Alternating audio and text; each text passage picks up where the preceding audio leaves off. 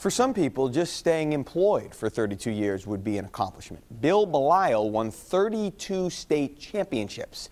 Let me say that again. 32 state titles in hockey. And depending on how long Keith Croft wants to coach football at Bishop Hendricken, it's a mark that probably won't enjoy much company. Today, Coach Belisle was honored for his induction into the U.S. Hockey Hall of Fame, and J.P. Smallins was there.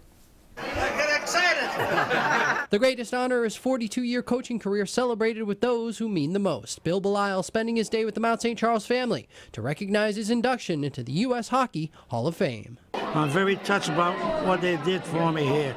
I'll tell you, even the students over here, all the grades are here, my players are here, some of the former players are here. Sometimes I think I'm dreaming.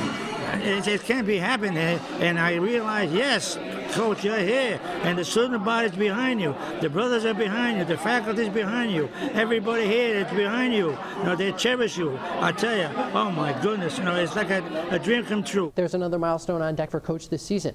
He enters the weekend 9 wins short of 1,000 for his career. Already the winningest coach in U.S. high school hockey history, a century's worth of victories would be almost impossible to top. Now, there's a little pressure there. That's up to the hockey team, and I know that my kids will, every shift, they have 56-second shift, and every shift they're going to play hard for Coach Belisle. They will play with Mount pride, and that's what instills me to coach here, is the Mount pride that the kids have for me to get out there and play for Coach Belisle. They get out there and they give me 110%. Not 100, 110%. And I tell you, they're a dedicated team, they're a loving team, and I love them all. In Woonsocket, I'm J.P. Smallins, Eyewitness Sports.